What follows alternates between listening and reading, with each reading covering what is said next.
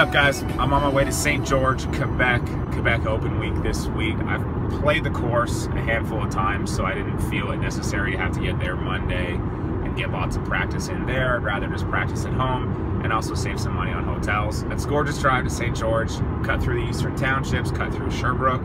It's really, really beautiful. Unfortunately, my good camera, the battery, I charged it, but it's not charged. So I'm having to improvise, use the phone rig. Hopefully I have enough space on my phone to film a little bit of this drive. I know where we can go, and it's all you and me. We'll kiss the sky goodnight. Just go away with me, darling. We'll get real lost. We'll get real lost again. Just go away with me, darling. We'll get real lost. We'll get real lost again. Just run away with me, darling.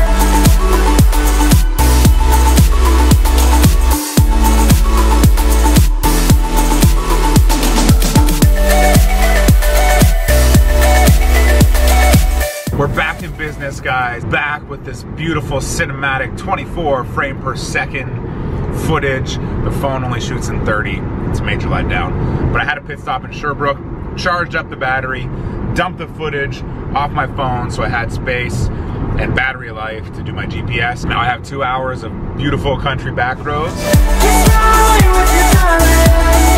We'll get real lost. We'll get real lost again. Just run away with me, darling.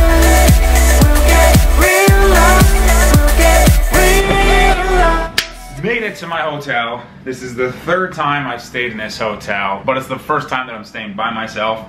So I got a pretty nice room, little couch action, bed, king size bed, bathroom's awesome.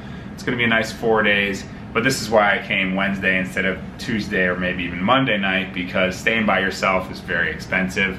But 4 nights, I can justify that. Speaking as much as I have now, I've gotten really, really comfortable traveling by myself and staying by myself, so I kind of like to stay by myself when I play golf tournaments. I wish I could have gotten more of that drive between Sherbrooke and here in St. George, but the roads were great. They're curvy, they're beautiful, there's so many great ups and downs and vistas. But one thing that's awful about Quebec in the summertime is the roads are very bumpy. So it was impossible to hold anything still. It proved that my stop in Sherbrooke was for nothing. I'm gonna take it easy here for a little bit. The Pro-Am just teed off, probably get a little workout in, maybe a little nap, and then go to the golf course around 3 o'clock or so and practice through the evening. And I'll show you guys what the day before a tournament looks like when you've played the golf course a lot. Hone in on my short game and just work on some maintenance stuff with my swing, and then maybe go play a few holes later on this evening. I have an 8-12 tee time tomorrow, so I want to get a nice good sleep tonight.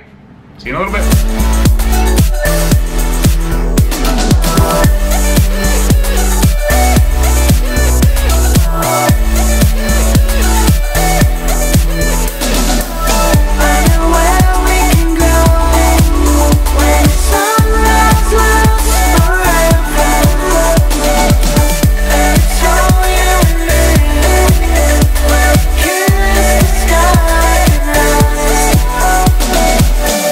Come get lost with me.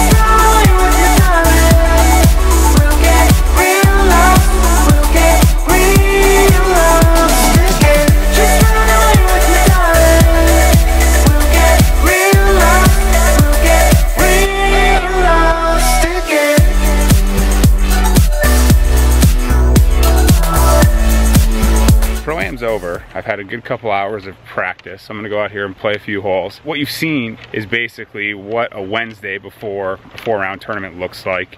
You can't get too technical. You can't get too serious. You kind of got to accept what you've brought to the dance. That's what you're going to be playing with. I kind of am happy with how things are going. Just had to tweak my driver a little bit, my driver swing, I should say, and just work a little bit harder on my sand game. I haven't really practiced sand play in a week or so. I upped that focus when I was practicing.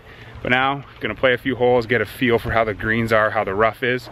And that's basically it. Call it a day, because I got an early tee time tomorrow. I want to get well rested. That's it for my Wednesday. Played 4 holes, got a feeling for how the course is playing this year. The greens are a lot firmer this year compared to last year.